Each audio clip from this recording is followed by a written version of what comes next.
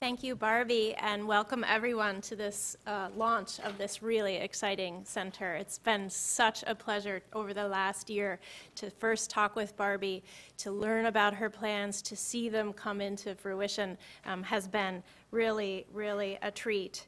A few weeks ago, I got to talk to one of Barbie's students, Mira McCann, who's sitting here, and she has this terrific podcast.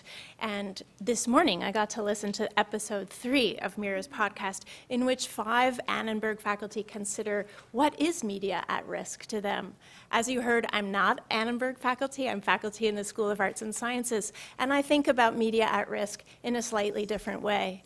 At the program in Environmental Humanities, we're thinking about ecological media, not in the way perhaps exactly that media professionals think about that, but in the deep and profound ways that we as humans are rewriting the media of our very planet, that is the air, water, and clouds in which we live.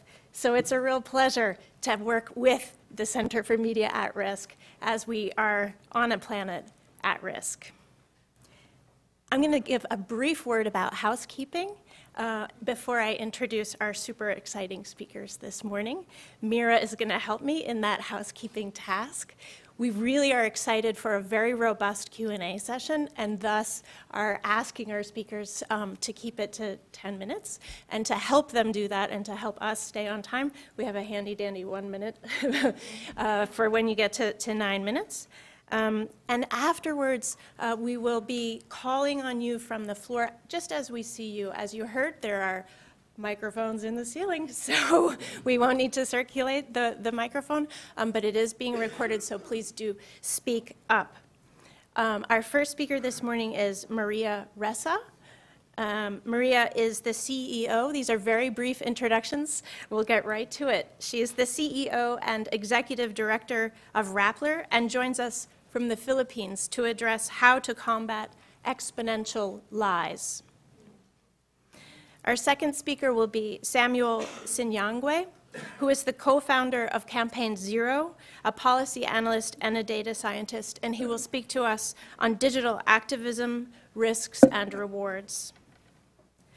The third speaker is Amy Siskind, author of The List, a week-by-week reckoning of Trump's first year. She will be discussing writing history in the age of social media. How she has been able to keep up with it, I'm not quite sure. And our final speaker is ZEYNEP TUFEKCI, author of Twitter and Tear Gas, The Power and Fragility of Networked Protest. She will be talking on addressing fake news and the role of journalism. We'll start with Maria.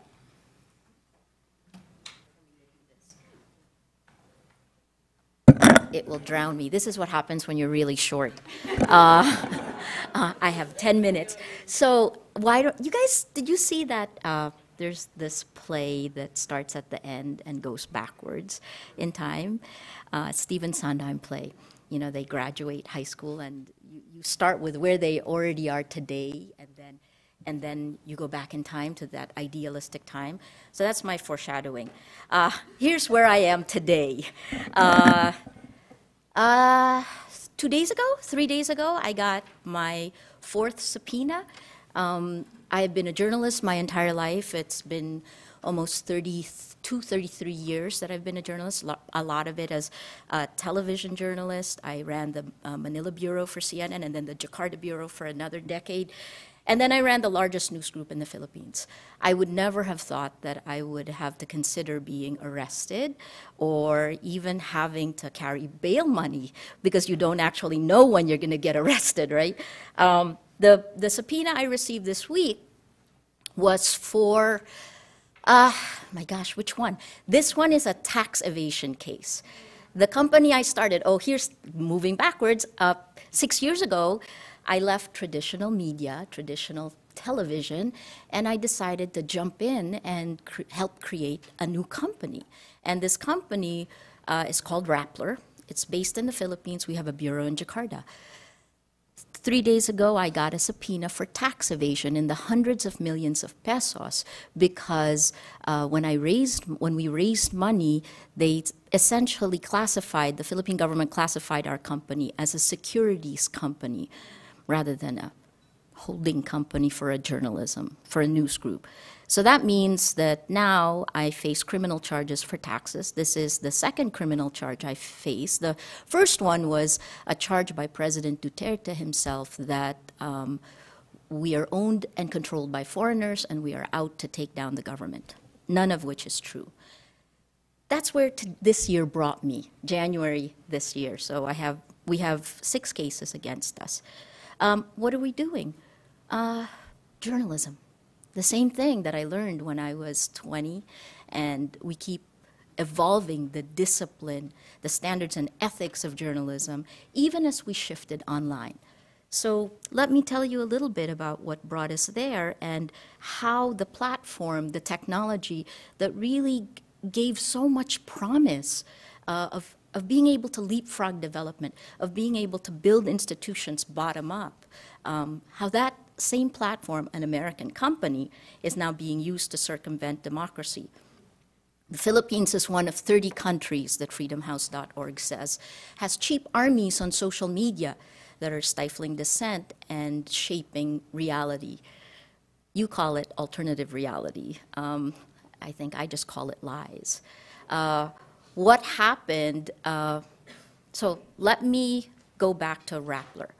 The idea behind Rappler was to take our discipline, the standards and ethics, connect that, here's my Venn diagram, connect it with technology, and then the last part is use that to build community.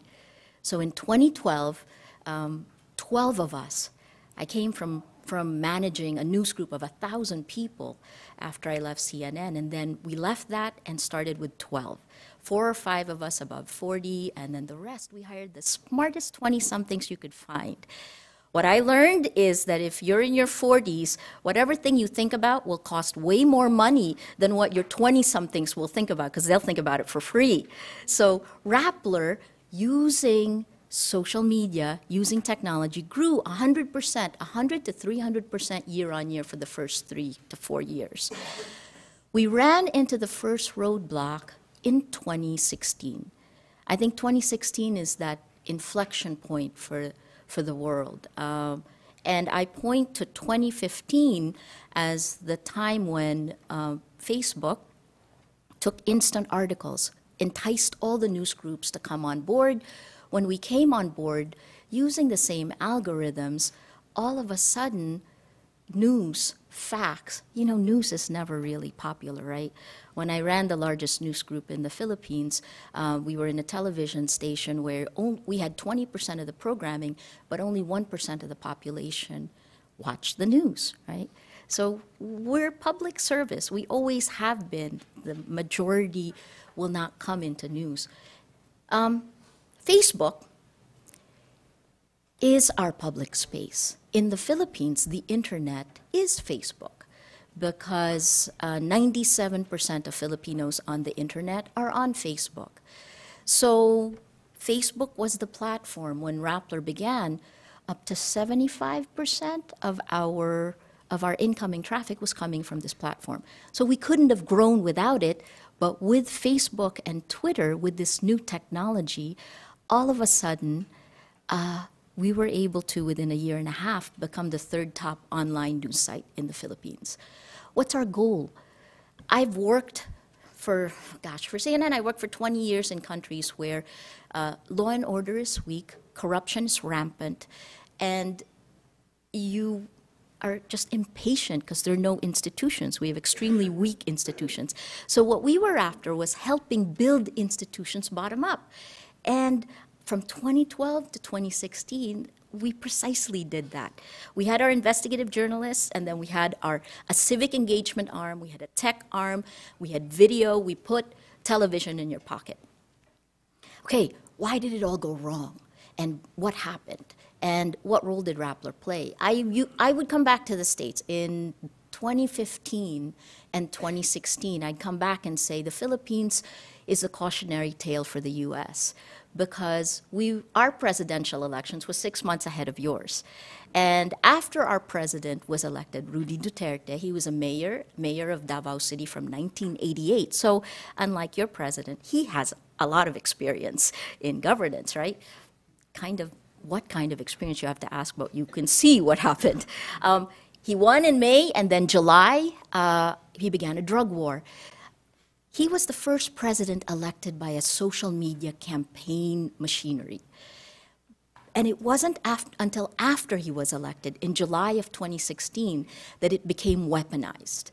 So this was something that didn't feel homegrown, right? So they used social media to win, very nicely organized messaging and distribution networks, used social network cascade theories, very nice. But after he won, in July of 2016, he decided to boycott traditional media. He would only talk to state media and pro-Duterte bloggers who were part of this machine. And then this social media campaign machinery pivoted and became weaponized. What did they do? They attacked anyone who questioned the drug war. In July, we were getting, our reporters would go out at night and, they'd see an average of 8 dead bodies on the sidewalk every night. The estimate of human rights groups from July to January 31 was that there were 7,000 people killed in the drug war, something that the government then splintered by changing definitions. So now you have no idea exactly how many people have been killed in the drug war. It goes anywhere from 4,000 to 20,000, depending on who you talk to, but they're thousands. And that's more people than were killed during martial law in the 70s to 80s, right?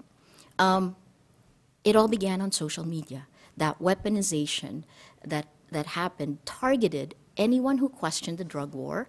Then after that, the targeting is not normal. Targeting is very personal attacks.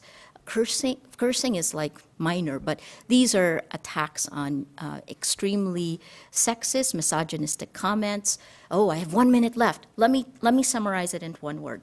What happened was propaganda, which has always been there, became exponential. A lie told 1,000,000 times is a truth.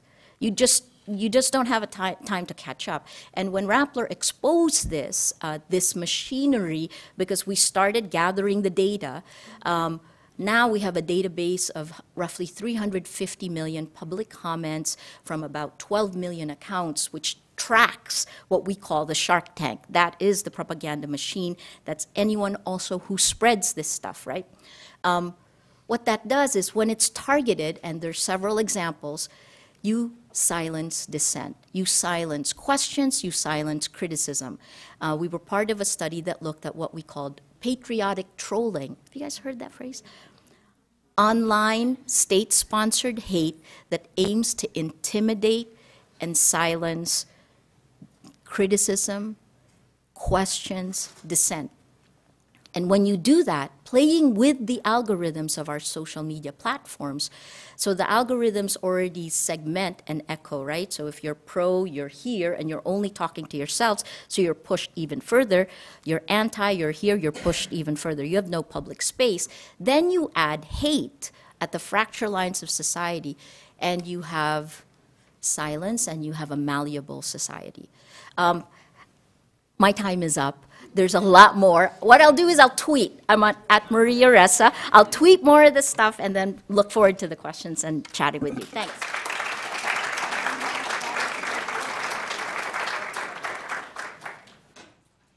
Cool. So my name is SINYANGWE, co-founder of Campaign Zero. So I'm going to tell a story about my work. My work focuses on ending police violence in the United States, and I've been doing this since August 9th, 2014. So on August 9th, 2014, Mike Brown Jr. was shot and killed in the streets of Ferguson, Missouri. His death sparked a wave of protests that is sustained to this day and sparked the Black Lives Matter movement.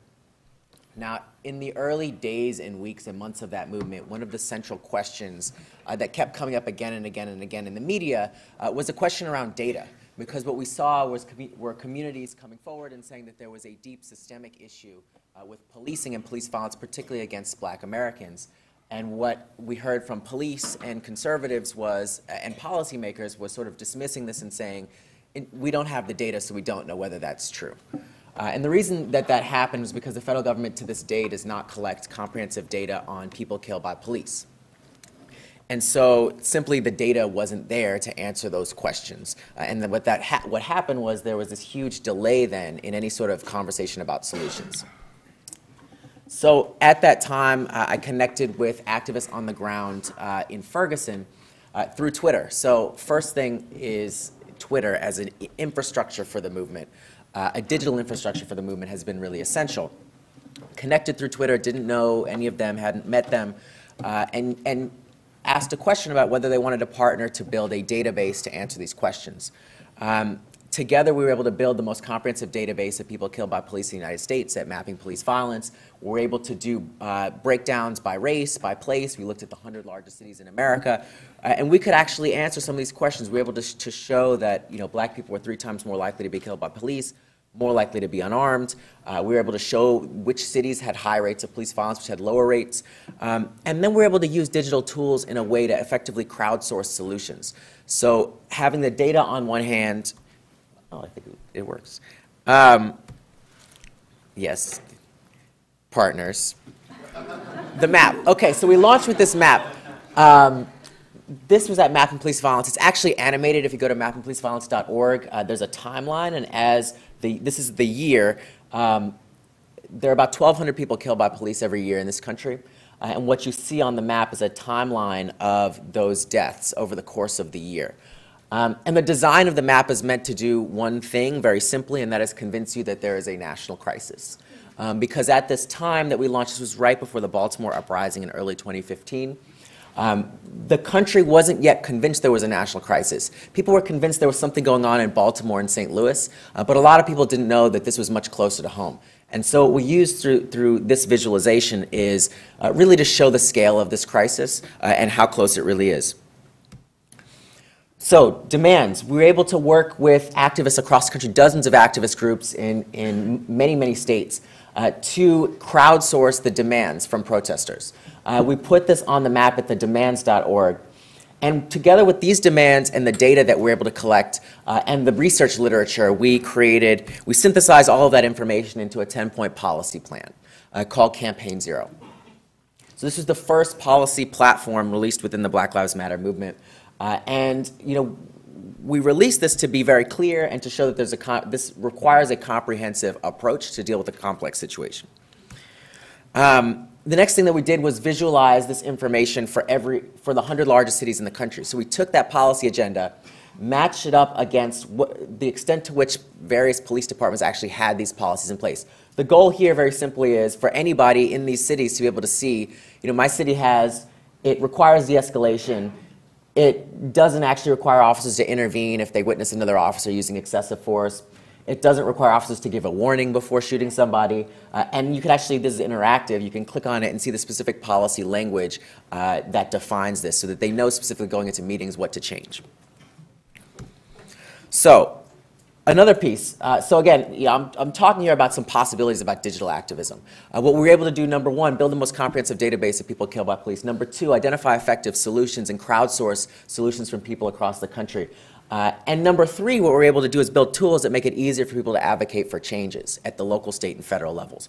So we built this tool that allows you to put in your zip code. It shows your local, state, and federal representatives what votes they've taken on police reform measures, and then allows you to contact them in 3 clicks or less. So you had over 100,000 people across the country use this tool to contact their representatives because we've been able to synthesize all of that complexity into a very simple tool. These things have made a difference. So we influenced the Obama 21st Century Task Force on Policing report. We shaped and informed Hillary Clinton and Bernie Sanders' racial justice platforms during the campaign and met with them. Changed local police department policies in a number of cities, from Baton Rouge to Orlando, Florida, to Sacramento.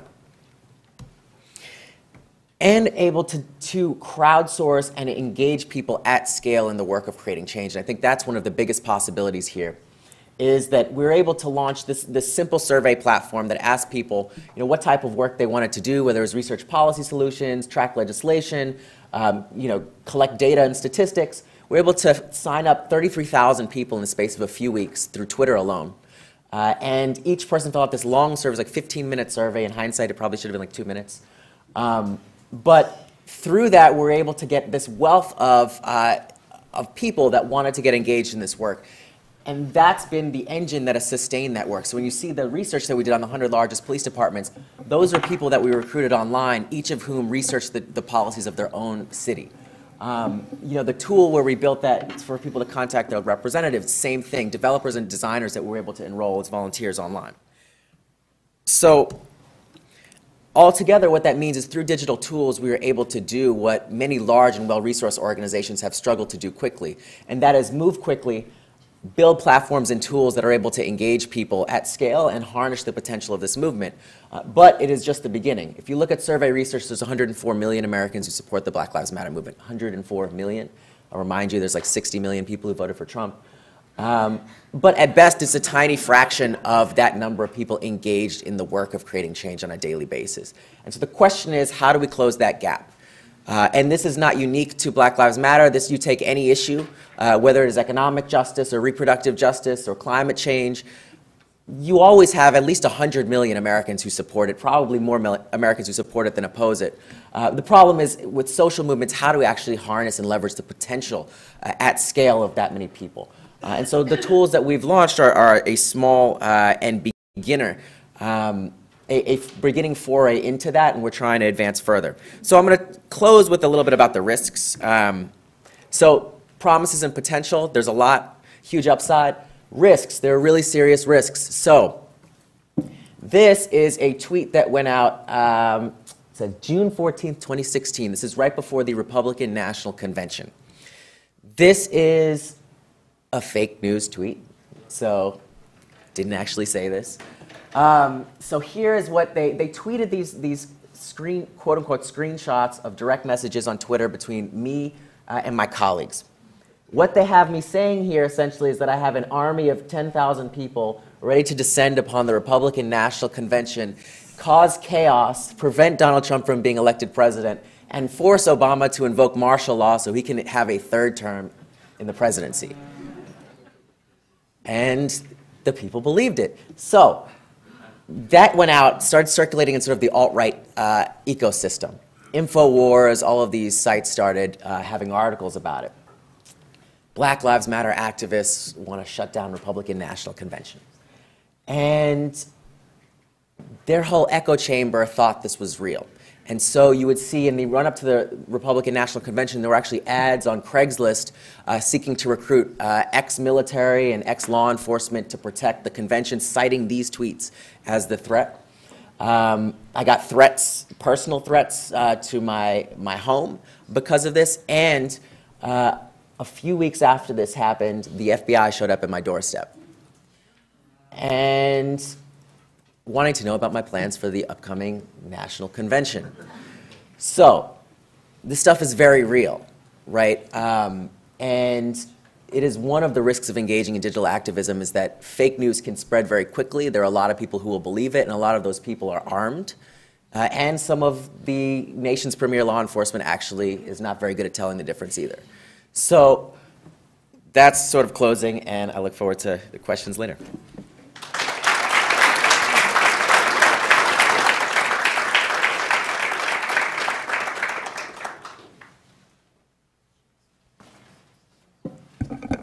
Hi, everyone. So I think I'm a little different than everybody else in the audience because I haven't had any experience in journalism after freshman year English, which was mandatory at Cornell. I am, by background, a economics major with a minor in math and computer science who got involved politically, and when Trump took office, became alarmed at some of the things that were happening in our country that were not normal. And I read up on authoritarian regimes through journalists who were knowledgeable on that. One is here today, Ruth Ben-Ghiat.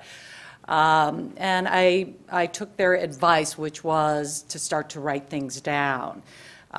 In November of 2016 is when I started.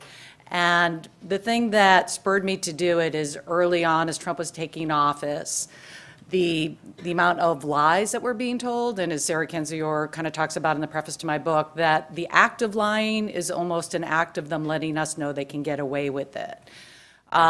And the early weeks of when I started to keep track, there were a lot of unusual things happening, that Trump did not have a traditional vision or policies, that the hatred of others was being stoked, and still continues today to be flamed as a way to keep him in power.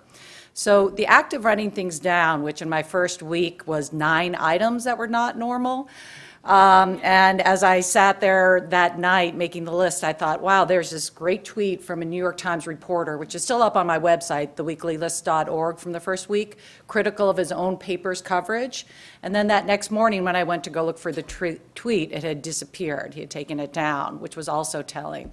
But in the early weeks, the list was 9 items of not normal things, which again are not in the construct of Republican versus Democrat, but things that are a risk to our democracy or what are traditionally been American values, or strange things in the media.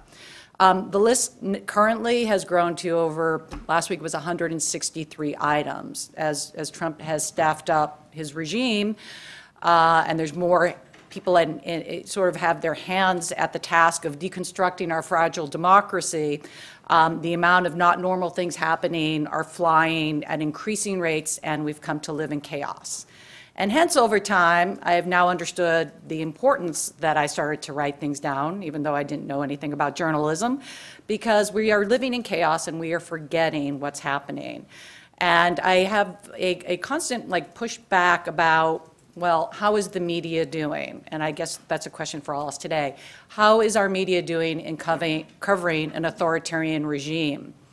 Well, you know, I am very protective of the media in a way, and I personally try to get as many subscriptions as I can to both national and local media, because I realize the import of their investigative journalism. But in a lot of ways, by design, the way our media is set up to cover events, they're also failing the American people. And I look at a week, I'm going to talk about an example, which was 2 weeks ago, when the list was 156 not normal items. And quick trip down memory lane, that was the week Scott Pruitt was in the news, like every day. And our media was tripping over themselves to find the next little tidbit about did he spend this much on a first-class flight? Did he spend this much on his phone booth? Which is all interesting, and they were sort of super fascinated with it. I mean, a bigger story might have been that he doesn't believe in climate change, that he's taken down information from the website, and starting in the early weeks of my list, after meeting with Dow Chemical CEO, took away a restriction on using a pesticide, which pediatricians have already found is harmful to children. And by the way, they donated to Trump's inaugural campaign. That to me is more interesting. But going back to week 73, what our media didn't cover was all the other stories of what's happening to the marginalized communities in our country week after week. The rise of Trump's ICE, which is very similar to the uprising of Hitler's Gestapo. There was no coverage of things that were happening to our environment, to restrictions being taken away. And so what I tried to do each week, because I know the media reads my list, is to put together things that they need to know and focus on, because it's become the 80-20 rule, where 80% of their focus is on 20% of what happens in a week. And the other stories are getting single source coverage in their local markets or no discussion. For example, that particular week, the #1 item on my list was the fact that Trump's Department of Homeland Security had started to keep a database of journalists. Remember that story? It happened on a Friday afternoon, it came out, and those of us on social media were so alarmed and tweeting it out, and it got no media coverage, major media coverage. I mean, you didn't see it on MSNBC, you didn't see it on CNN. All they wanted to talk about was Pruitt and who could find the next scoop about what Pruitt had done. So that's been typical of a pattern that I find. Another week that happened was the week of the Nunes memo, whether that was going to come out or not, and every day it was like a different iteration. Is Trump going to release it? Is he not going to release it? And that week there were 150 items, and again, 20 of them related to Nunes. So what I've tried to do with the exercise of keeping the weekly list is highlight things that are not normal and are changing in our democracy and changing in our values. And so very purposely at the top of the list each week, I put things that are happening to marginalized communities. Like this week up in Syracuse, there was a raid at a farm by ICE. They took away a worker while the farmer's children were being taken away in a bus, even though they had no warrant. ICE has been terrorizing Americans and undocumented immigrants around our country quietly for weeks, and that's a major theme of my list that, again, gets very little national coverage. Other themes that I've noticed that are getting very little coverage or get sporadic coverage is what's happening to our media. So like 2 weeks ago, voila, finally we're talking Sinclair Broadcasting, which is all over my weekly list, not only Sinclair, but the changing landscape of our media. If those of you not familiar, Sinclair now enters 72% of local media homes, which for many is their only access to media. And in order to do that, one of the first acts of Trump's FCC chair was to get rid of a regulation from the 1970s. That allowed that increase to happen for Sinclair, who, by the way, happens to be a supporter of Trump, or the supporters of Trump who have bought local media in New York, the Gothamist or DNA Info in New York, the LA Weekly in LA, the second largest newspaper, and shut them down. The Koch brothers now own Time Inc. Trump has very purposely threatened CNN since the early weeks of my list, that he and his son-in-law have threatened executives at Time Warner and AT&T that they would not let their merger happen unless CNN gave him better coverage. And look what's happened. So those are examples to me that are beyond what we know of his daily diatribes on Twitter against the Washington Post or the New York Times, of the ways that our landscape is actually changing. And then there's the actual exercise of writing things down. And I remember reading the articles about authoritarian early on, and I think it was Marcia Gessen who said, that these things would happen slowly, but don't get fooled by like good acts, because there would be many more bad acts. And it was Sarah who said to write things down, because in an authoritarian regime, information would be less accessible. And one thing that I capture in the list is how information has disappeared from websites. 2 weeks ago, information on breast cancer, science, climate change, information that is of help to people in marginalized communities like the LGBT community, people of color in finding housing, on and on. But then we also have the repeal of net neutrality, which I was not planning to put the list into a book. I had no sort of vision of how this would all play out. But to me, that was then the linchpin for me deciding to put it in writing, because information is literally disappearing around us. And as fantastical as some of these things sound, that information could disappear, and the idea that you would have books and the books could be burned, like that happens in authoritarian regimes, this is literally happening. This is the stuff I was warned about in November 2016 that is not so slowly playing out in our democracy. So I just want to close out on just the notion of re-examining our media.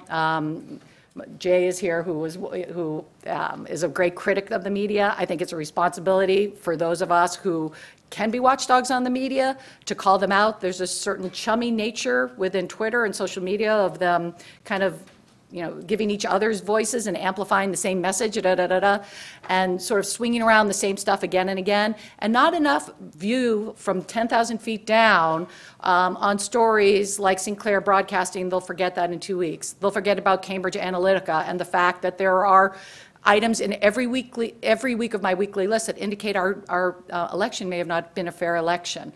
And so these broader themes, and the fact that Trump is cozying up with an authoritarian leaders and not with our NATO allies, those have been lost. And the stories of what is happening to change the fabric of our country, the things that ICE is doing, the rollback of some rules from half a century ago, like Sessions trying to get rid of parts of the Civil Rights Act relating to sexual orientation. Those are the untold stories that are actually more meaningful than whether Scott Pruitt had a phone booth in his office. So I'm going to leave you with that.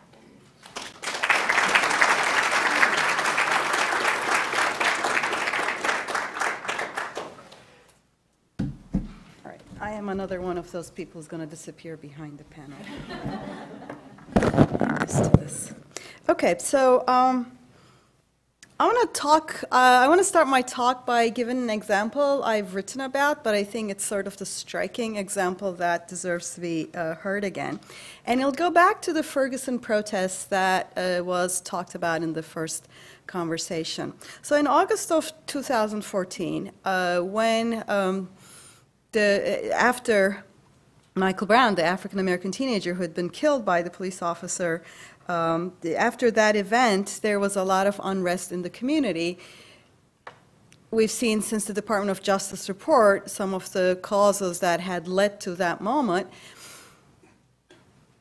My Twitter feed, which is full of people who follow social movements around the world and who follow things like this, was full of people discussing what was happening because there were people on the ground tweeting about it, and some of the visuals were really striking. There were armed personnel carriers, the militarization of the police around the country. So this is suburban US, and we have APCs. There were pictures of people they took of people like snipers. They were like, what on earth is going on? And then media itself got really interested because there's a bunch of people who'd been there because there had been, I think, tornadoes, some weather event very nearby. So there was a lot of national news journalists who'd been near, and they had just gone there. So we had, you know, Washington Post reporters who were just there, LA Times reporter. And in the middle of all of the striking visuals, a lot of discussion about it, what's going on social media, two reporters who had been in McDonald's charging and, you know, just using Wi-Fi, which I've done around the world when I do protest research, like you're either at Wi-Fi, you're either at Starbucks or McDonald's, because that's where you get Wi-Fi. They were arrested just out of the blue. The police came and said, leave, and they're like, what's going on? Because they're reporters, they're not used to being pushed around like that. As we've seen very recently, a Starbucks employee called the police on to black men who'd been sort of there. We do this all the time, and nothing happens to most people. The reporters weren't used to just like leave. So they said, why are we supposed to leave? And boom, they were arrested. And they were arrested without being able to tweet they'd been arrested. So all of a sudden, we had somebody else take a picture of Ryan and Wesley being stuffed into a police van.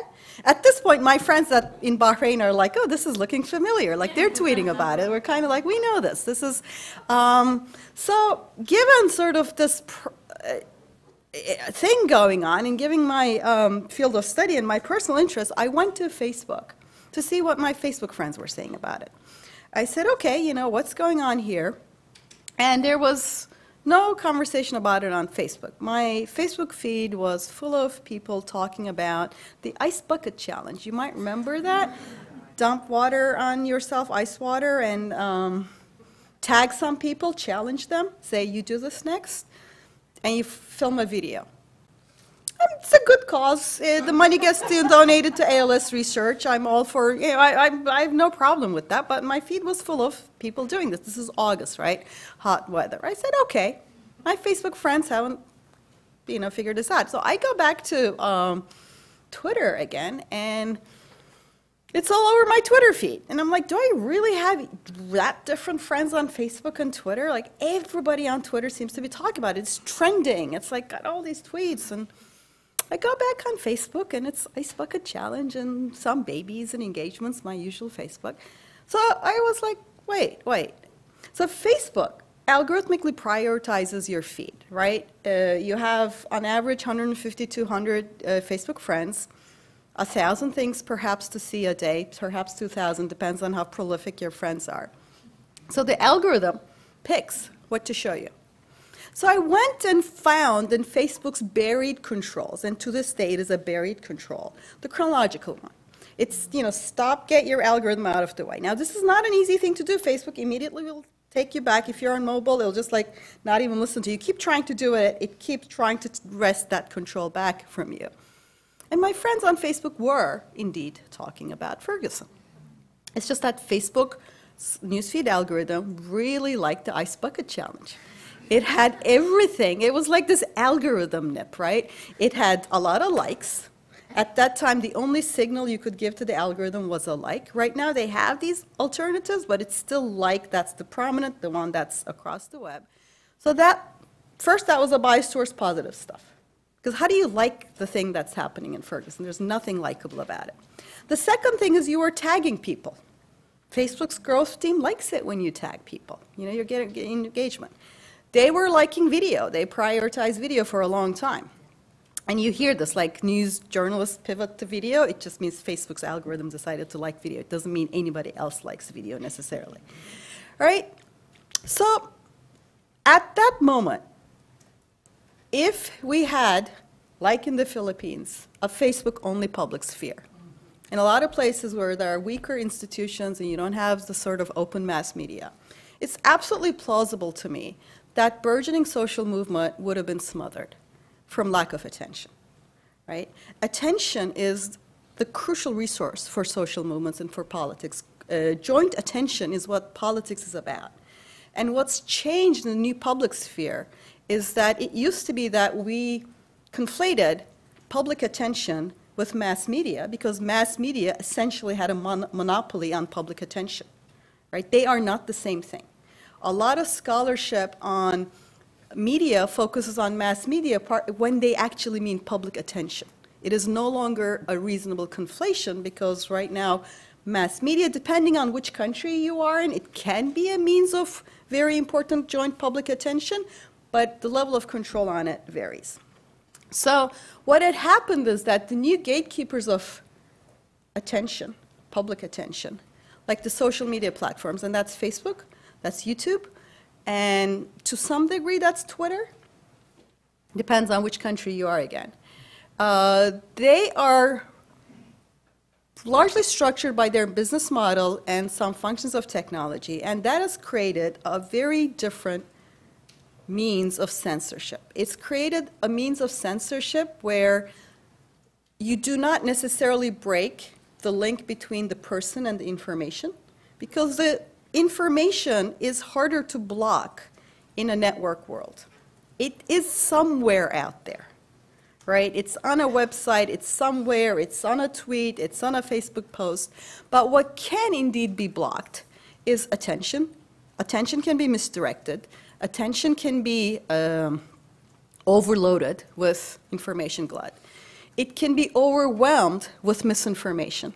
And that's where sort of the whole fake news thing is important. It's not that fake news is this crucial thing. It is that it is a way of drowning out credibility, so that you may have access to the information, but you no longer know what is actually going on because you have 10 pieces of information and challenges to credibility and no longer authoritative gatekeepers. I'm not arguing that the old gatekeepers were great, right? I can give you tons of examples of the problems with the old kinds of gatekeeping, but there was at least a journalism ethos that they failed from, right? They failed from it often. But there's something to fail from, whereas the business model of Facebook and YouTube is just to keep you on the site. So there's nothing to fail from. We sometimes publicly shame them and they tweak a few things. And that has a lot of consequences for how people access attention. Another thing, I'm going to give a more recent example. If you go on YouTube, as I do, and watch certain things, during the run-up to the election, I watched a lot of Donald Trump rallies. Not a lot, some amount, because I was writing about it. I was writing about the burgeoning social movement. I was arguing this was a viable movement, that the mass media in its own bubble was not noticing how much legs it had. I was going to his rallies. I was following social media. So I was making an argument to take the candidacy seriously rather than just a joke celebrity thing. And as I watched a few of these, YouTube started showing me extremist videos of white supremacists. And I thought, maybe this is a correlation, you know? They watch this, they watch that. So I started experimenting. And I started watching videos of Hillary Clinton or Bernie Sanders, and I was soon shown Conspiracy Left on the autoplay, right? YouTube has this autoplay. I was like, okay, maybe this is politics, you know, just pushing it here and there. So I was like, let's experiment. I would log out, I would get clean machines, I would start out, and you watch something about being vegetarian. YouTube's like, would you like to watch a video about being vegan? Right? You're never ever hardcore enough for YouTube is my way of understanding this. You watch something about jogging and soon YouTube's like, ultra marathons, aren't they cool?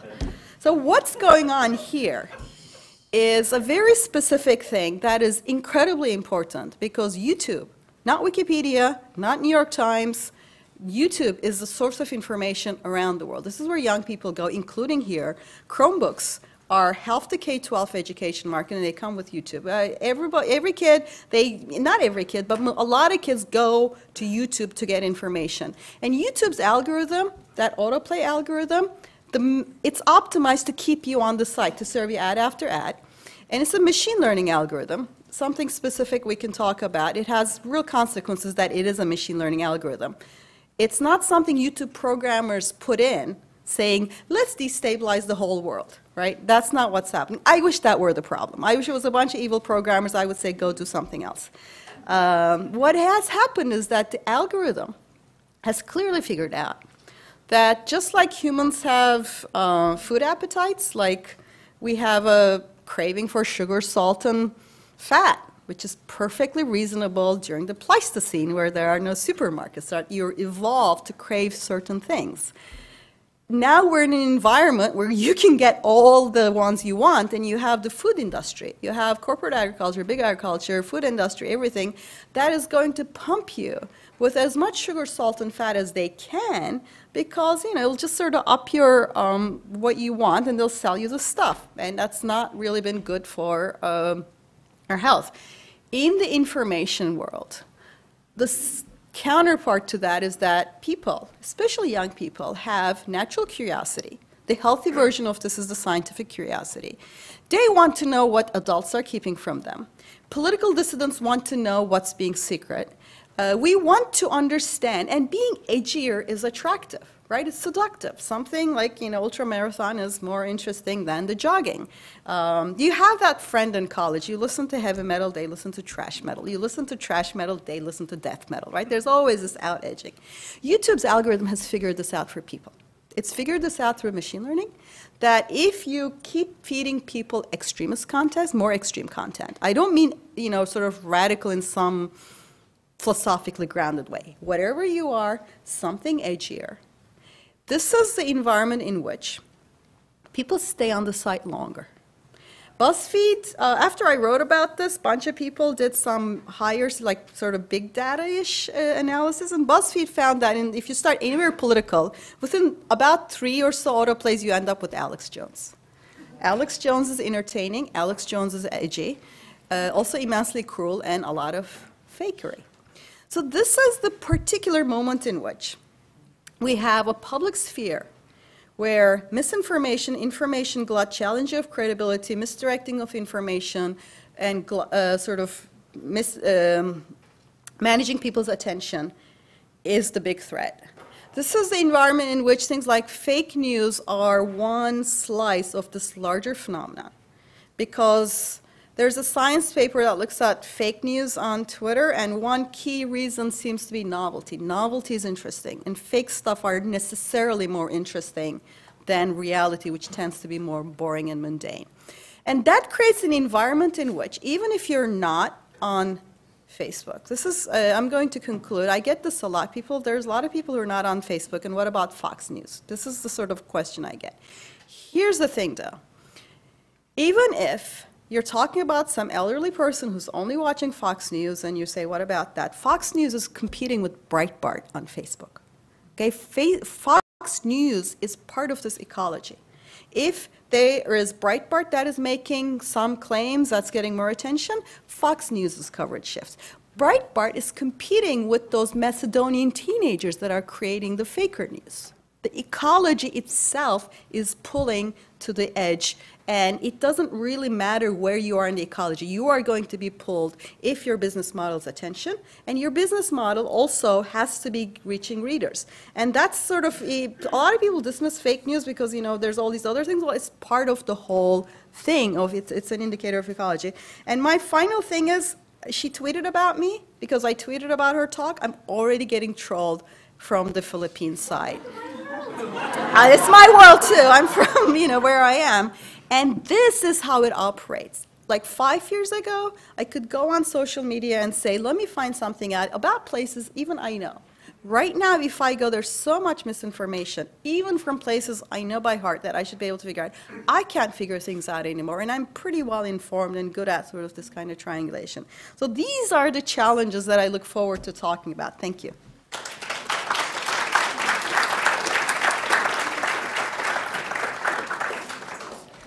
Thank you so much for those 4 really wonderful talks.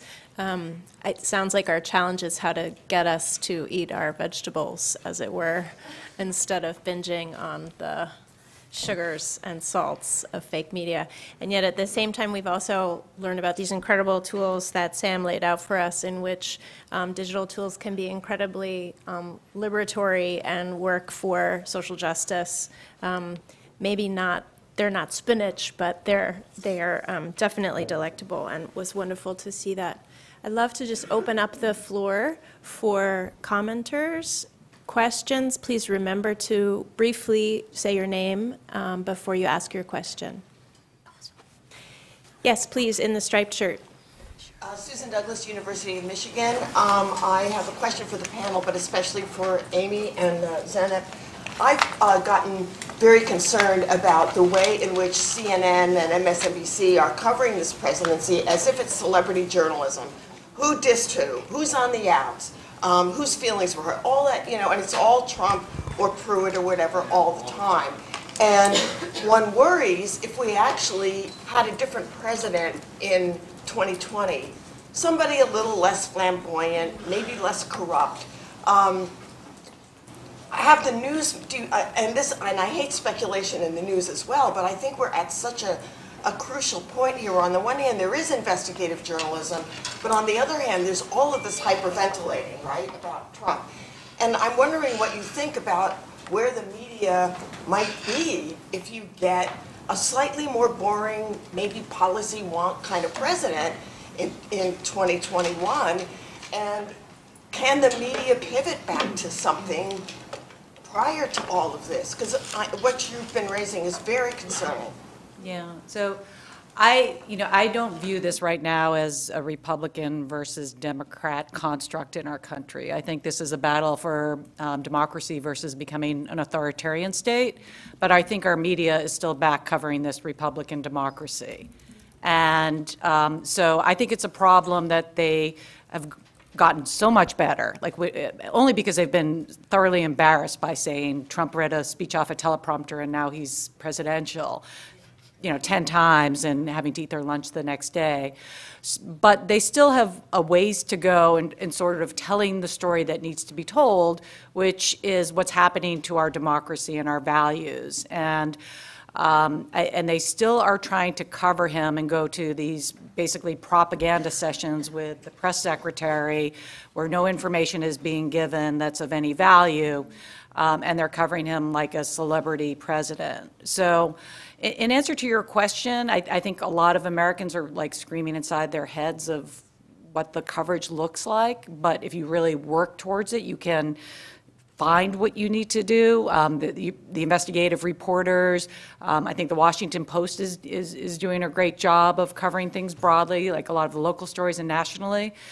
But where our media fails us is, yes, the ratings, the excitement around a not normal man, and not really covering the stories that need to be told because they're trying to get the best ratings.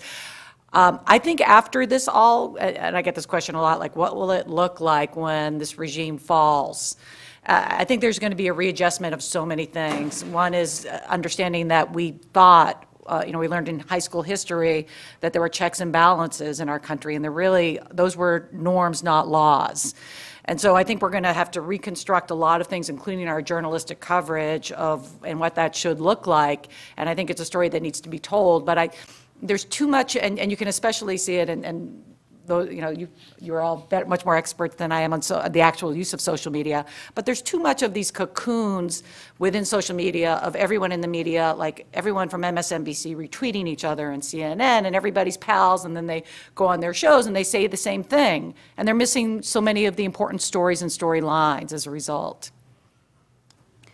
So maybe one question is, can we ever get a policy wonk president in a public sphere where you need to get the attention? So the thing I will say is that, now, when you make the food analogy, it does sound like, how do we make people eat their vegetables, which doesn't sound great.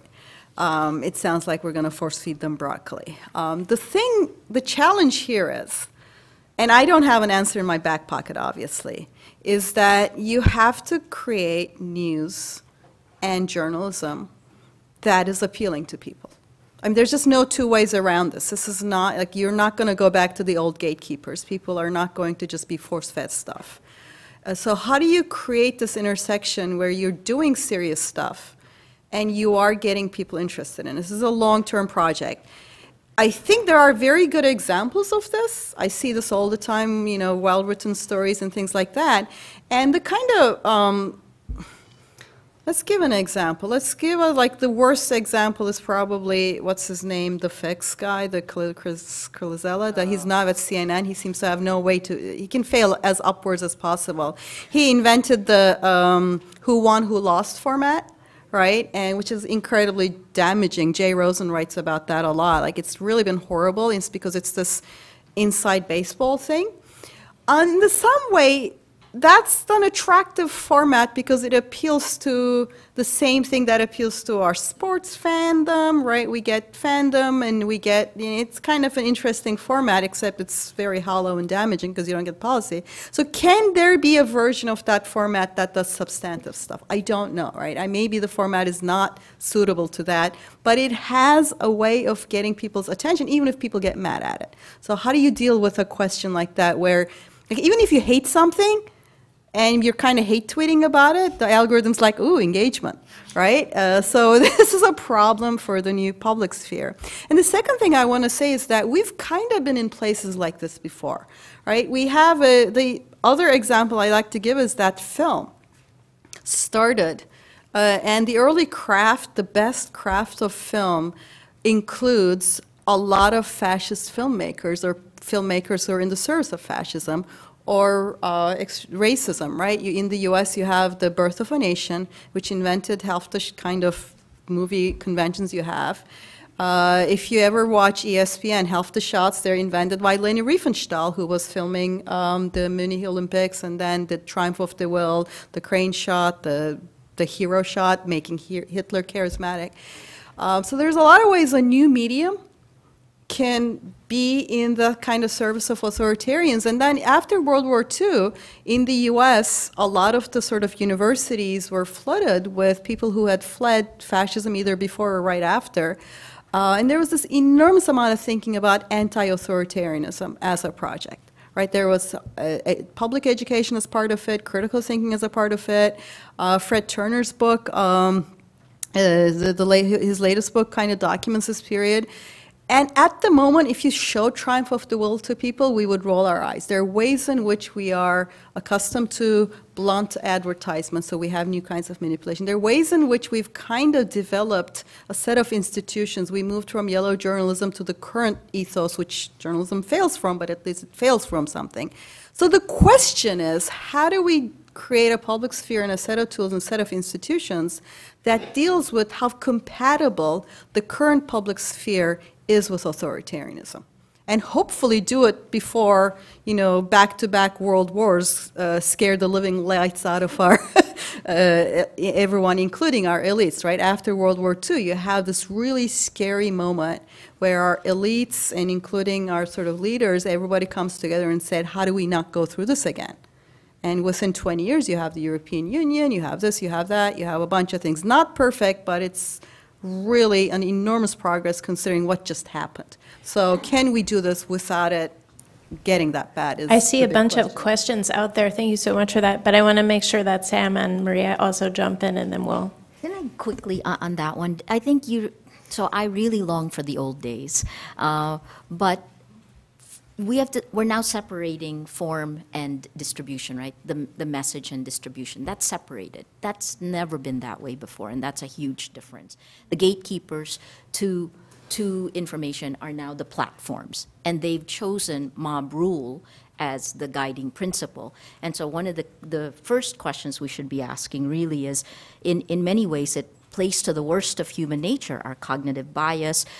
It's literally rewiring our brain, so it's fundamentally changing the way we think. So even thinking, we're pancake people. So even the old forms of journalism you wouldn't get people to watch it, right? And ZEYNEP kind of talked about that. So I think there's this new definition. It's not creative destruction anymore. It's beyond that. And whatever this thing is, we have to redefine what the world is. The second is it's connected to power. I mean, this is not just the media talking amongst ourselves, trying to just do ratings. This is manipulated in a global geopolitical power struggle, and it is changing power structures globally. What we're seeing in each of our countries, really fascinating to hear everybody, is only the tip of the iceberg, because we are seeing changes in the way the power structures of the world are being done because of the exponential powers of these platforms. South China Sea, Korea, right? The US role in a global market, all of this stuff has changed. Was Trump led there because of the disinformation on social media? These are all questions that we have. And then finally, I think that you have to go back and look. Right now, not one journalist, not one news organization or one organization can actually flip a switch. But the American companies who are running these algorithms can. It is in their hands, right? So long-term solution, obviously education. Medium-term, media literacy. Short-term is only Google, Facebook, right? If you really look at that, they control, I mean, even if journalists are getting killed on both ends. The two platforms are taking 80 to 90% of the new digital ad spend in any country around the world. In the Philippines, it's 85%. It went from 72% to 85%. At the same time, those are the platforms that are being used, manipulated by power players to break down trust in institutions, in organizations, in media. The surveys also show that if you're prone to believe in these conspiracy theories, which the algorithms are pushing you to believe, you are less prone to believe in facts. So, new world. Yeah, same. So I'll say two things. One, just want to emphasize how incredibly important and consequential it is that this administration has managed to shift the conversation to be all about, the personal relationships between Trump and everybody else. In the context of police reform, we saw a national conversation for several years under the Obama administration, which led to laws being signed in 30 states to address some aspect of police reform. All of that progress halted the moment that Trump got in office. The only conversation that's happened has been a conversation about Trump. Every other issue, every other concern has perhaps created a day or two window of conversation. It has not created a sustained conversation because this administration has so stifled the oxygen in the room, taken out the oxygen in the room. And that has real consequences for all the issues that we care about. It has consequences. We see this in the progress of legislation in various states. We see this in cities. So real consequences. I think the second piece is to emphasize that the platforms, Facebook, Twitter, whether it's YouTube, Instagram, like these platforms actually can decide to disrupt that. And in many cases, they're deciding not to. And that is a conscious decision. I remember I was in a meeting with Sheryl Sandberg and others at Facebook, and I asked, does Facebook as a platform value inclusion and equity? And she didn't have a response, right? Somebody who literally her platform is all about inclusion and equity, and yet her platform is not, right? And I think that's a choice, right? It is a choice to just allow the algorithm to radicalize people in these incredibly dangerous and harmful ways because it makes them a little bit more money. And I think they could make a different choice. And we should be holding the executives there accountable, not just saying, there's a capitalist economy, they're going to do whatever makes the most money, and that's fine, because that is literally allowing this to only get worse. And nothing that we do, nothing that any individual news organization does is going to correct that system and the way that ecosystem is working. And I think we see with Twitter, for example, they have started to take some measures where they're looking more systemically at the platform and how the platform contributes to this. Facebook has made smaller corrections, But I think more pressure needs to be put on them from the media, from everybody that has a platform, because that is what will change this. Thanks, Sam. We have a question here. Yeah, thank you so much. This was brilliant to see the sort of interconnection of all these international journalistic sort of contexts. I joined the program from Syria. So a lot of the things, Amy, that you were writing in your list, I recognized distinctly. And I was like, well, this is not new. It just kind of, I brought it with me somehow.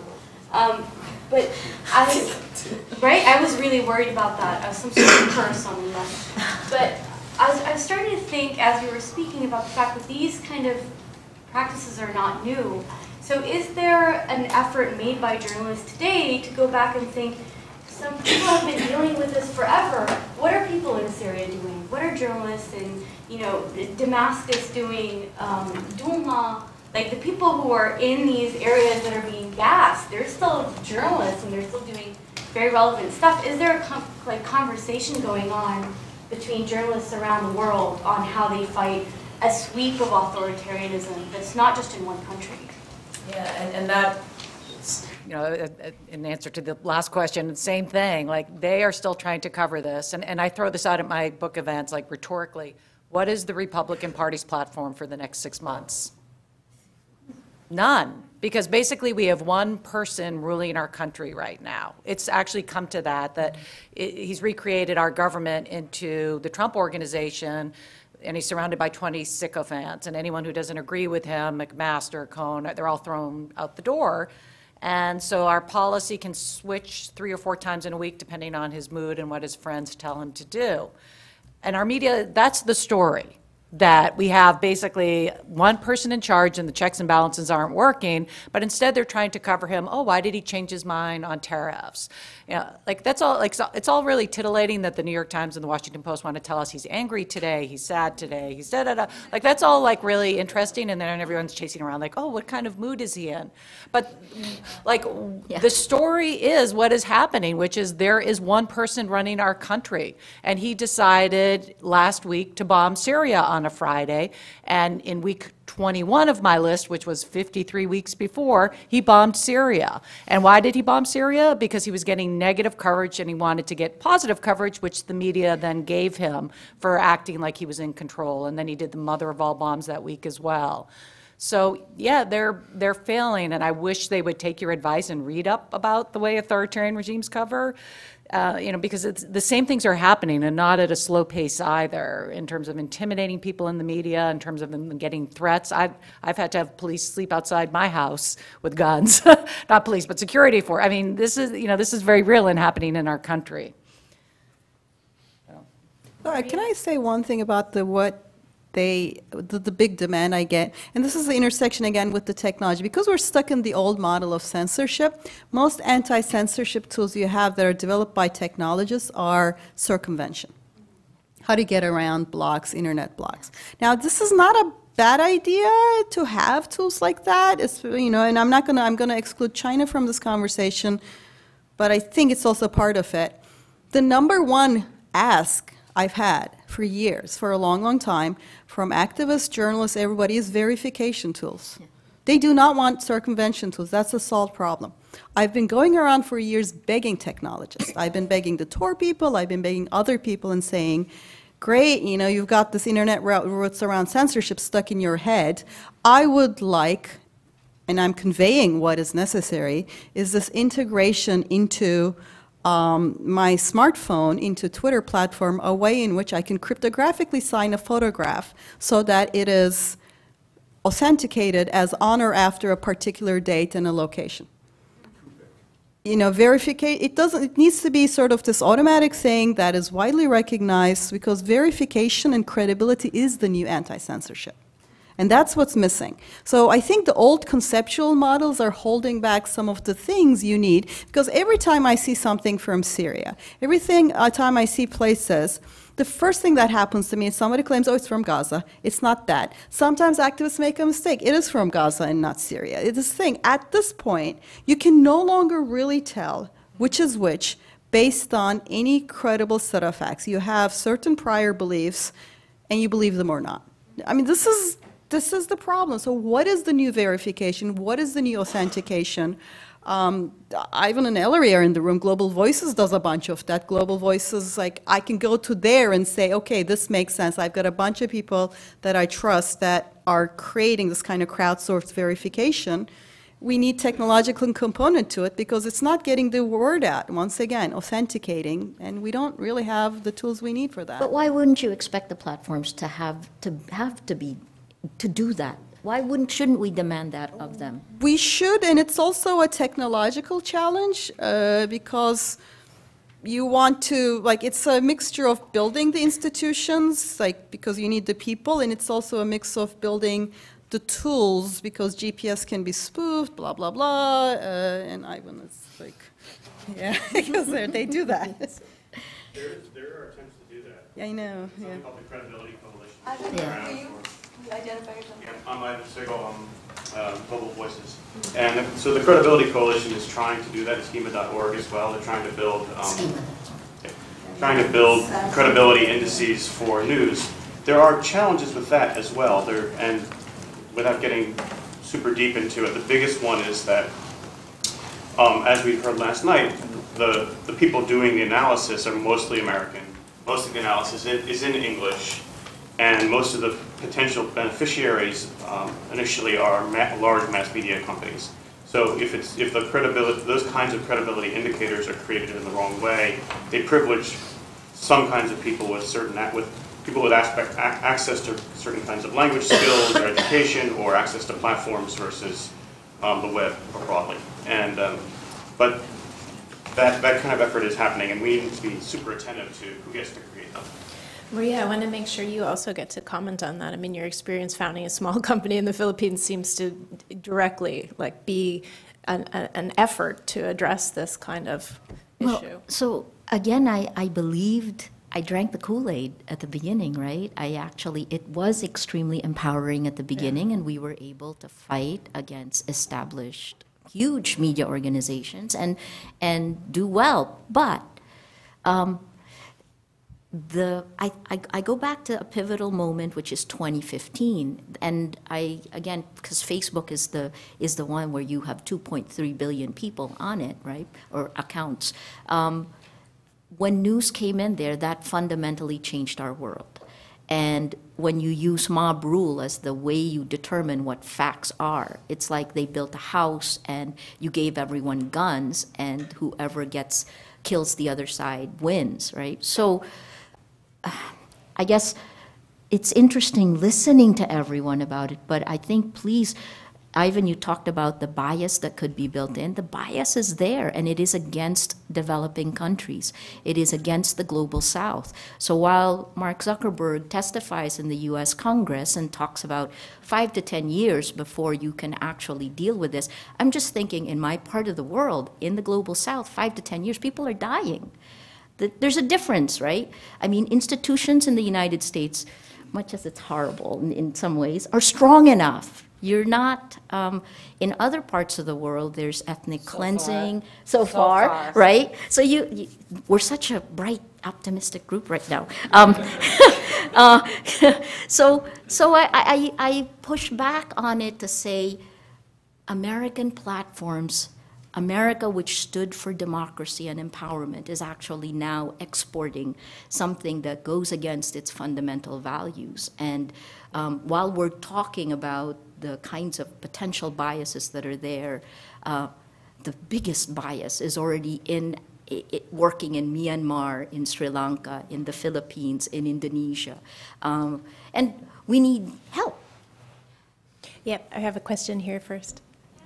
On that point, my name is Sylvia Ryerson. I'm an independent journalist in New York. So glad to be here. Thank you for your panel.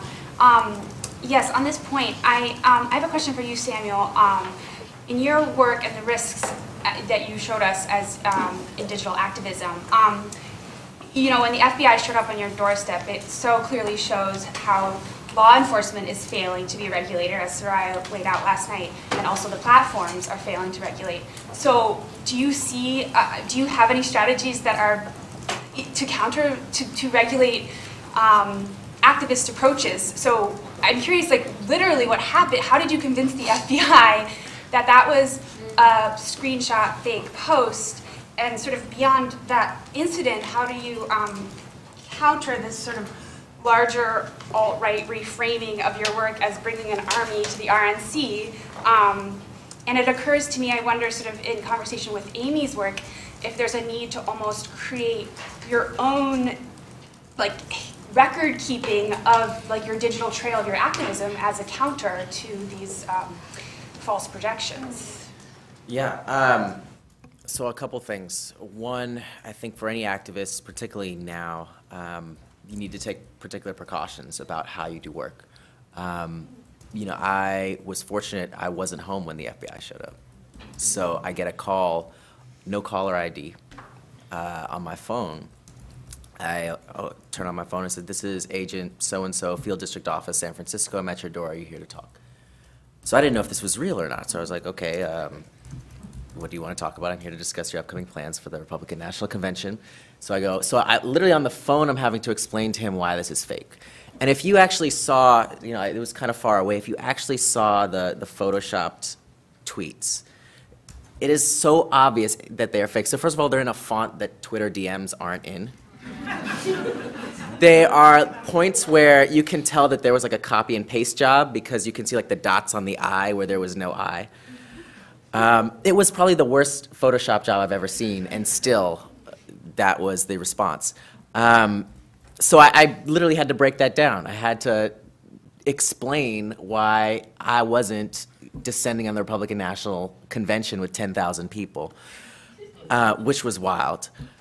And so then I go, okay, so please leave your business card on the door, and when I get home, we can, you know, I'll contact you again.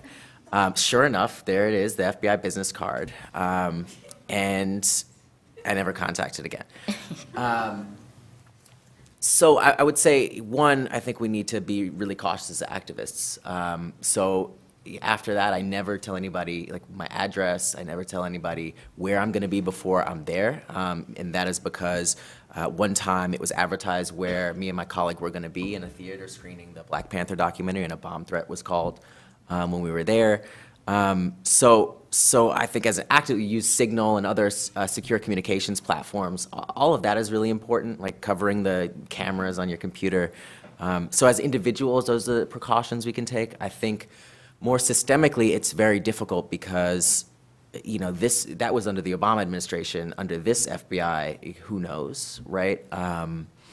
And so I don't know. I don't know what more we can do as individuals, as activists. I think it is important to be very transparent about everything that we do, because where there are questions, those will be filled by fake news. And so you know, how we go about, you know, creating policies and where that comes from, and you know, funding and where that comes from, like all of that, it needs to be as transparent as possible. Beyond that, I don't have any. I wish I had like answers. I think this is just the world that we live in. Right, I have a question here in the black shirt. Hi, my name is Soraya Shamalian. I wanted to touch specifically on this issue of verification and authentication, because I've also worked with these companies for a long time now, Facebook and Twitter and Google, and it's such a double-edged sword, largely because of the issues that we're talking about, but really this divide between Silicon Valley's culture and the rest of the world, because we work with a lot of women and activists who cannot be geolocated. That's like a dire danger when they're taking photographs, where they're actually on the ground. And so this issue of even something that to some of us seems straightforward, like the verification of identity, is endangering to people. It's also really calibrated to Western ideas about what constitutes verification. So I had one Facebook executive actually suggest to a group of women writers in India that really they could just come with a club membership card, and that would be sufficient. And it was kind of gobsmacking to have this conversation. And so the additional risk to verification also is that it has traditionally empowered the status quo. And so the same hierarchical imbalances that we know exist within these institutions, whether it's media or technology or sports, pick an industry, get replicated at scale, and then those become nodes of harassment and aggression. So that's what happened, for example, with the verification of conservative pundits who were weaponized through Gamergate and then into Pizzagate and into the election.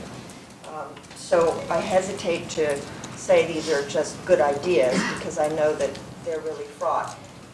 Especially for women, I will add again, because verifying a woman puts her in the line of fire of harassment in a way that verifying a man doesn't. And that's also documented, because it shows very visibly with the little blue check mark that she has higher status, and then armies of racist, misogynist trolls come out to make her life a living hell. So I think that this idea that we need civil society advocates to work with these tech companies. And honestly, we need international input, because American exceptionalism pervades our responses. And activists here have so much to learn from activists around the world. And that kind of exchange has been invaluable to us. Thank you so much it's not for really a that. question, because I really empathize with what you're saying. But everything you're describing, to me, is so important to assessing what these risks are.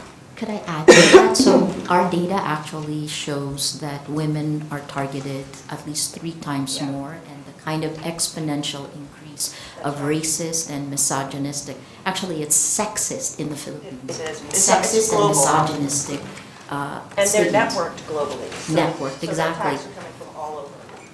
So yes, and the women are the critical female voices in the Philippines. And again, this is backed by data. We can share that. Sam, did you want to respond at all? Yeah, I think, to your point about sharing with other activists, that was a big part of what was happening on Twitter during the Ferguson uprising, where we saw protesters learning from folks in Palestine how to respond to tear gas, how to treat yourself. All of that that information exchange has been really important, and it goes again to the importance of how the platforms are designed. So, we heard about the difference between Twitter and Facebook and what you see. Those are decisions. The way that Twitter is structured to put everybody around the world in the same conversation around something that they care about, represented by that hashtag.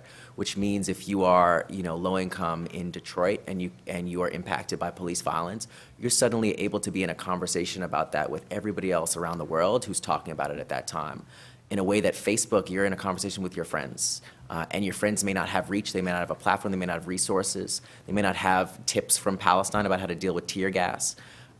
So it's just a fundamentally different structure of the platform, and one is liberatory and the other reinforces existing social hierarchies. And those are decisions made by developers and Mark Zuckerberg and Jack Dorsey and people who probably weren't thinking about how that simple design structure would have tremendous implications for social movements. But that's the kind of thinking that we have to demand for people who are going to enter that sector and design these platforms to come.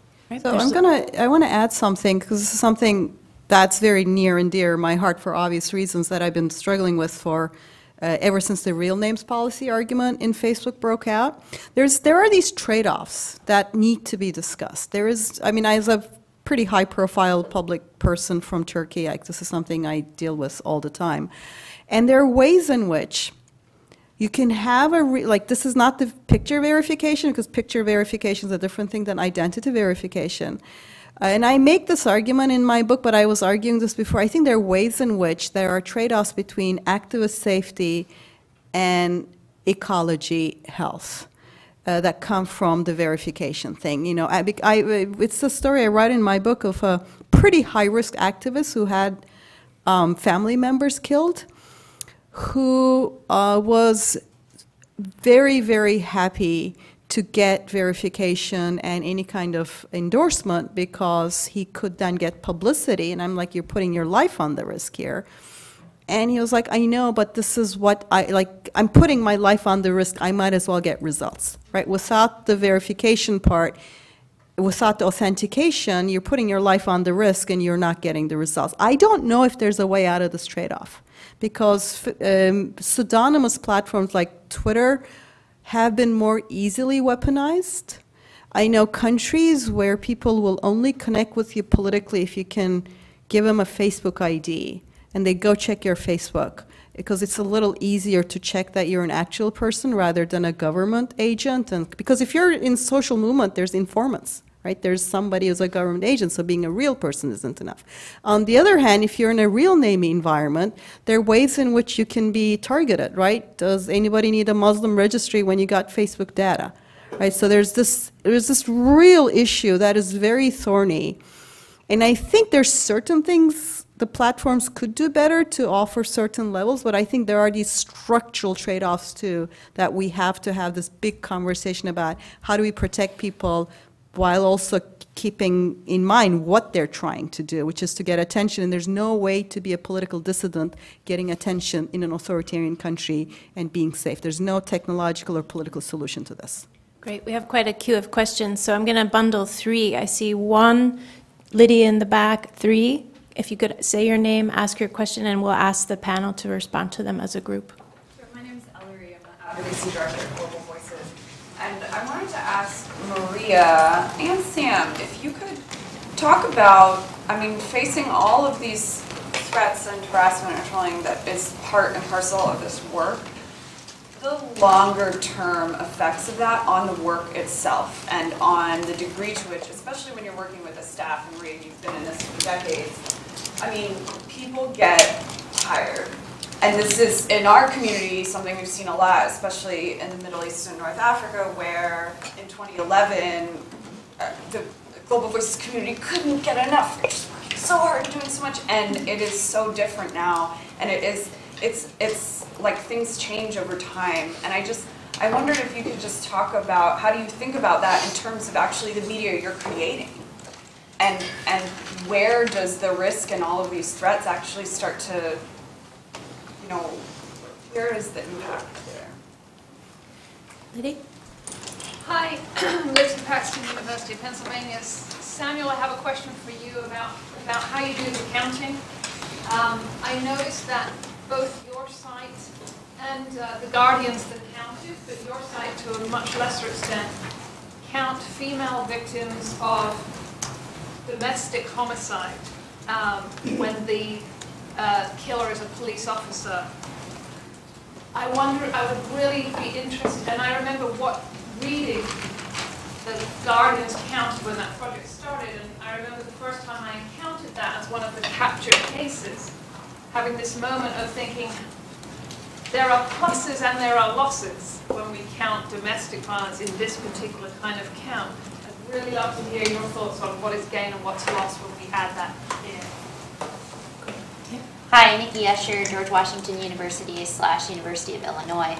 I had a question for all of you. It's easy to get very dark, right, as you all pointed out. I want to hear something that you think worked to fight this structure as sort of post-Trump administration. So if you've got just even a small example of something that worked, I'd love to hear that. Great question. Maybe we can start by inviting you to start there, and then we'll circle back to the questions of domestic violence and Global Voices. Yeah. You want to start, Amy? Oh, sure, I'll start. So I get asked, since I cover the not normal things, like Trump must have done something good since he took office. And my answer is he's sprung the two largest social movements of my lifetime. And I run a national women's organization in addition to doing this list, and progress has generally been linear and slow, and now it's like a bonfire. So the American people, I think when this started, there were two choices. It could have been like the Naomi Schulman poem, where we watched as they paraded the Jews down the street, which now might be the undocumented immigrants or the Muslims. But instead, our country has an uprising, and we've had over 1 million people march 2 consecutive times, which got very little media coverage. Another problem with our media, why the resistance is not like a defined term in the same way that, like, if you could get 20 white men into a room 8 years ago when Obama was president, the Tea Party, you know, that would be front page news. But there is an active resistance happening in our country that if you compare us to, say, I happen to be in the Netherlands in the fall, how slowly that country came to terms and resisted what was happening with Hitler, and how quickly juxtaposed not only the women's movement, but our teenagers who are now going to get to the polls next in 2018. So I think the good news story is we're fighting for our democracy and will prevail. But I think we're at the same time seeing then the flaws that existed, and hopefully there will be good that comes of that in terms of ways to fix it. Yeah, so on that question around good things, No. yes. Not good things. What works? Tools. What works, yes. What worked from your individual slash your efforts. So. Cool. So one of the things that worked was effectively finding pathways to crowdsource all of the energy that's happened across the country since Trump got elected. I think there's a huge potential here, hundreds of millions of people who want to do something, and if we can just build something that focuses that energy at a particular time and a particular place, we can make real change. The problem is coordinating all of that complexity. So one example is, in Florida, we partnered with the Florida Rights Restoration Coalition, which got a measure on the ballot there that would end the state's disenfranchisement law. Florida disenfranchises more people than any other state, 1.6 million people. About 40% of black men in the state of Florida are permanently banned from voting because of this law, which was adopted in 1868 specifically to disenfranchise black people. What we were able to do was create a platform that allowed people to donate. For every dollar they donated, we mailed 2 petitions to Florida registered voters. It was a total of 700,000 petitions needed to be signed. The Florida Rights Restoration Coalition was doing the on-the-ground organizing, and we were able to be like the Air Force, and we were able to crowdfund enough money to send 133,000 petitions in the space of only a few weeks to Florida registered voters. Because people all across the country, first of all, cared about this issue, cared about voting rights. Number 2, understood Florida and the fact that that law has specifically been used to disenfranchise enough people to impact presidential elections, to impact Senate elections, to impact the governorship, the House. All of that is influenced by this law. And people created a pathway for people to contribute if they didn't live in the state. And that's how we were able to do that. I think creating other things like that have real impact, not just sign this petition online that doesn't go anywhere, but send real petitions that change policy and law. I think when we can make those real connections, I think we can make a big difference. I think the second question around people who are killed in instances of domestic violence when the killer is a police officer. We do count those in our database. Every year it's about 5 or 10 cases like that that we're able to identify. We include it because police violence is broad and impacts people in different ways. And we know that police officers are more likely to be involved in domestic violence. And we know that women are disproportionately impacted by that. And often in the conversation about police violence, it is a conversation about, 95% of people killed by police are men. And so it becomes a male-centered conversation, and the ways in which police violence impacts women is often missed. Number 1, because those cases are excluded from databases like the Washington Post database. And number 2, because non-fatal police violence, there's simply not data on that at a national level. So we have the tip of the iceberg, but if you're talking about sexual assault, sexual harassment, there's no national database of that, and surely that would be much more frequent than 1,200 cases a year.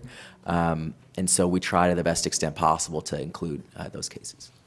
I wonder if maybe Maria or ZEYNEP, you want to talk about particularly tools to combat what I think people are increasingly calling the homogecine, this dampening of global voices, global English all the time, ways to introduce maybe less heard voices, tools you have found particularly useful. Well, that is still, I think, pretty hard. I mean, I individually try my best, but it really is a challenge. I want to go back to Nikki's question a little bit about what works. My book's title is The Power and Fragility of Network Protest. The whole argument is that you scale up really fast with social media and you're entering your first big movement at 100 miles an hour without a steering wheel, right? This is a different thing from protests in the past, where it took a lot of movement building before you could have a big protest. Right now, you can go from Facebook post to Women's March in 3 months, right? And that's both a power, and that's the thing. So what I'm finding right now is that, like, I wrote a lot of examples of that. Now I'm looking into, I'm going around the country, I'm traveling here. Who knew I would have a movement to study here like this? And one of the really interesting things for me is that it is like not what I've seen elsewhere. There's this real emphasis on organizational infrastructure building in a way that I had not seen a lot of places. Part of it is learning, right? When you go like, boom, I can reach millions of people, the weaknesses of the social media field movement model become apparent at some cost, right? You fail and you learn from it, and for us it meant a lot of friends in jail, a lot of countries in civil war, but you know, you learn. So the second thing that I've seen is the learning. People have learned that you don't just do that. That's important. The second thing that's interesting that I think that works in this particular movement is how many of this resistance groups, Indivisibles, other things I've seen are not just sort of the young people who are in the movement phase, which is great. I was there. I was a foolish young person, so I'm going to sort of take it personally. But there's a way in which youth energy is awesome, but there's a way in which that it is youth energy, right? It comes with all the youth energy things that I did in my own time. The current movement in the U.S. has a large number of women, and especially middle-aged women. If you look at sociology, women do the work of kinship, network building. They're like this sort of socialization-wise, the organization building, both learning and working seems to be there. And in terms of the tech tools, I'll just give you guys one example, is that I'm following this effort. It's called Tech Solidarity. It's not even a big effort. Trying to get Silicon Valley, San Francisco people who work in tech, who have nobody to really vote for. They live in San Francisco. There's not that much to do, and it's not like they're really good organizationally. There are a couple of districts in California they could maybe do something, is that there's these efforts to funnel money and some tech expertise from them to movements. There's one in Lancaster, Lancaster Stands Up. I'm following, I'll go there on Sunday. That is really grassroots organization building, field building that I don't think we've seen in this country, which is because the moment we're at isn't just some, celebrity president. It is the result of decades of elite failure. It's mass media failure, institutional failure, government failure, Iraq war, inequality. You can't just, we can't bring back our elites because they brought us here, right? It's their failure. And I'm now seeing movements that are neither sort of just elite-driven in this country, nor are they trying to replicate it. They're trying to find a new way. To me, that's really interesting. Because, I'm sorry, I write for the New York Times, but bringing back the New York Times obviously is not going to solve this issue, because this is partly how we got here. Nikki, I want to answer your question because I did find hope, and I'll also give the hope part of this, right? So for us, there's this great paper, a 2014 paper called The Menace of Unreality. It's by Peter Pomerantsev and Michael Weiss. And one of the things they actually pointed out there is how unprepared the West is to deal with this, and they predicted that it would roll out, and it did. So part of where I was getting some guidance is the Ukraine. They started collecting data from 2014 to 2016. That was why we started collecting data the minute I saw something weird going on.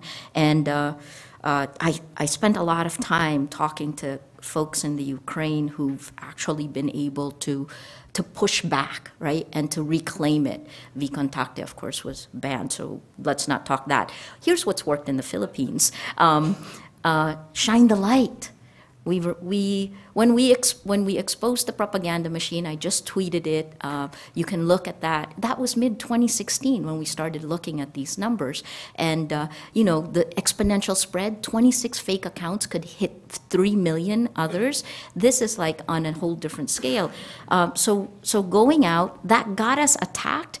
But and then here's the attack, 90 hate messages per hour. 90 hate messages per hour. And that was for me personally, right? So I sat there and go, did I do something wrong? Is it real? Do I respond? I try to respond, but then the more you get hammered, right? So then so in August, then we did a hashtag, no place for hate. But their goal is to silence us. And a lot of people have been silenced in the Philippines. We see it in the numbers on Facebook. Facebook on Alexa ranking went from number 1 in 2017 to number 8 in January 2018, and it's now leveling at around number 5. And then the campaign that worked, hashtag Inspire Courage. And it took the deaths of 3 teenage boys. So from August 2016 to August 2017, there was a spiral of silence. It worked, and it was against normal people, against journalists. And I would still say journalists are still, we're still a favorite target, and we struggle every day to push back against it. So the traditional tools of journalism, you gotta tell people, and sometimes people don't want to hear, and we don't even know if they're listening, but you keep doing it. The other part, to your question, the longer term effects.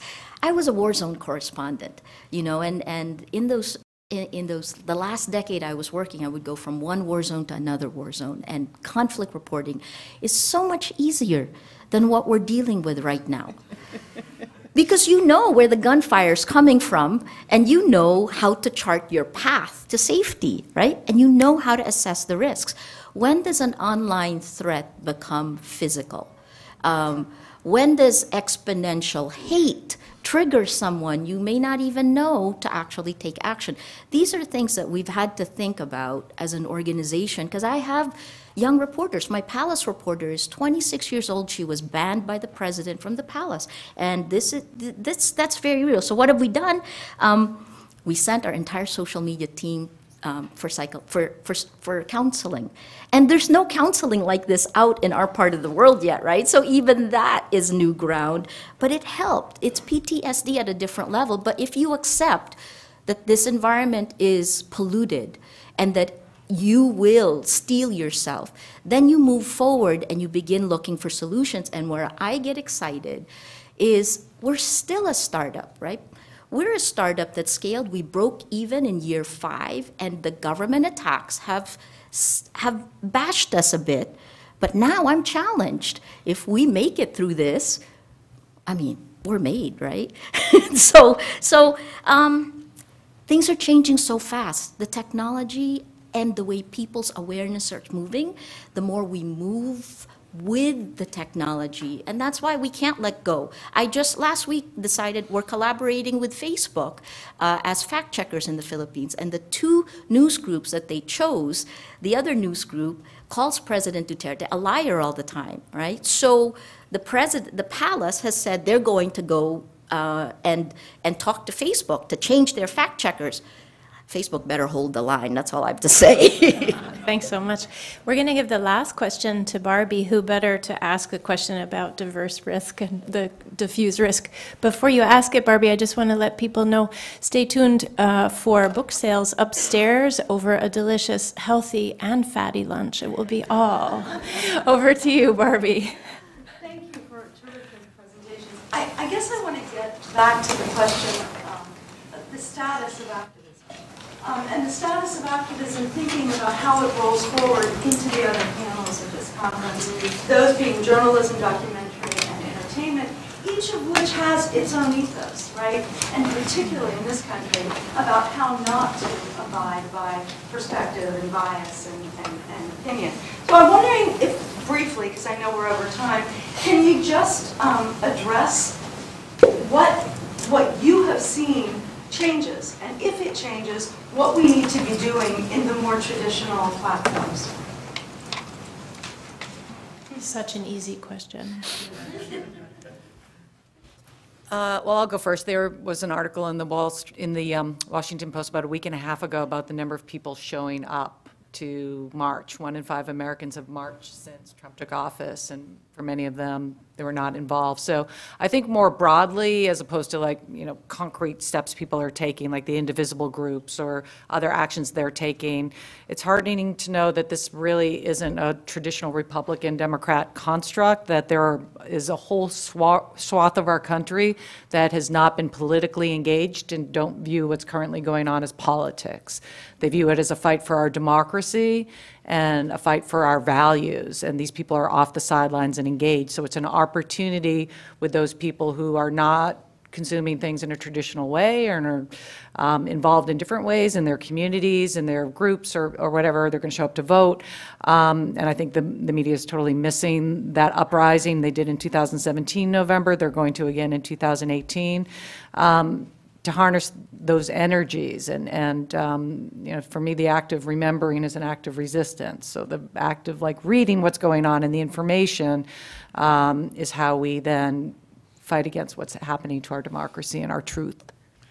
I think we're in a moment that has some positives and some negatives. I think the positive is that there are so many people who are new to activism, want to get engaged, have shown up, whether it's to a march or just angry, want to do something. There's a lot of latent potential right now. And I think the bad news is that that is not a permanent fixture. I think people, especially what I've seen over the past several years, you know, this current iteration of the movement, you know, we saw this in Ferguson in 2014 and 2015. We saw a movement emerge. And I think in many cases, what happened was you get burnout because people really want to do something. They try their best and nothing changes. And I worry about what would happen if that happens here, because you only get people once. And so if you have everybody engaged now and then everybody gets completely disenchanted and apathetic, then you really can't, you don't get a second chance. And I think the problem is that the infrastructure for engaging people has not yet caught up with the scale of people who need to be engaged. And so what you see are people who want to get engaged. They sign up for every organization's newsletter and every organization, you know, they reach out to people, they want to volunteer, and most places won't get back to them because they're already swamped. The places that get back to them may have something for them to do every 2 weeks. But all of that potential, people want to get engaged now, when they feel angry now. And if you can't harness that when they want to get engaged, how they want to get engaged, and immediately connect them to something to do, then we lose that potential. And I haven't seen an effective way of doing that at scale developed yet. I think Twitter is probably the best that we have, where you can immediately get in the conversation, you can learn about what's happening, you can connect with people. But I think there's still something missing there, where it should be as easy as, you know, I'm in this zip code, I care about this issue, and it's like, here are the 3 things that you can do right now. And that doesn't wait on, you know, some gatekeeper to have the capacity and the time to manage you in that process. I think we have to get there in order to overcome that bottleneck. I think the different panels that are coming up, I really look forward to them, because in order to have great civic engagement, we need to move people away from this emotion-filled lack of thinking. You know, Daniel Kahneman wrote a book, Thinking Fast, Thinking Slow, right? Social networks push us into the thinking fast, unthinking reality. And that is why the engagement keeps spurring, right? So I think I see this in the Philippines, our younger generation, they're pancake people, they know a lot of little things about a lot of different things with no depth. And so we need to, the next panels need to figure out, how are we going to reach them? How are we going to reach them? And I'll add 2 things. When I used to do television, it was always about form and substance, right? Form and substance, because there's the form of whatever that art form is, and then there's the substance of the message that you bring in, and how you do it, how sophisticated or how creative makes a difference. I'm going to add a 3rd one, which is form, substance, and distribution. Now, because it's separated, the distribution needs to be worked at as much as the art, the creativity, and the discipline of each of the panels that are coming up next. I'm going to go back to the first point about infrastructure, because I think that's the crucial part that's genuinely badly missing. Like, the whole big thesis in my book is that the marches don't signal the same kind of power they did. We had giant marches in the Middle East. We have marches in Occupy. We had marches in Indignados. It's a boom-bust cycle exactly because we're missing the infrastructure. And to this day, movements are still trying to do their decision-making on Facebook and Twitter. Okay, so Facebook's the kind of platform, the whole point is to keep you on there, which means it's going to push emotional content, right? Outrage, like, or things like that, and it's going to try to keep you there, anger. And like, a lot of us are faculty. When you get in a faculty meeting, what's your first thought? Like, you want it to end, right? Yeah, it's fine, you know, my colleagues are awesome, but we want it to end for good reasons, because you want to make decisions. We're making decisions. Social movements around the world are making decisions on Facebook, on Twitter, that are so unsuited to decision-making. They could not be less suited to decision-making and concluding things. So what we end up having is movements paralyzed by lack of decision-making ability at scale. If you're going to have a movement, you need a decision-making ability at scale. In the past, that was solved with organization and leadership. You're not going to go back to the past either. There's a participatory sensibility. You're not going to say, where's our next Martin Luther King, and we're done, right? I mean, it's not that any movement in the moment lacks people of great courage. It lacks decision-making infrastructure that fits the current participatory movement type. And I think that kind of infrastructure could be built. It's partly technical, partly political, but it needs investment. It's the kind of thing a nonprofit or university could do. And if you look at this country, the Koch brothers alone funded, in 2016, down-ballot races to the tune of about $950 million. Indivisibles to the state raised maybe 15, 20 million.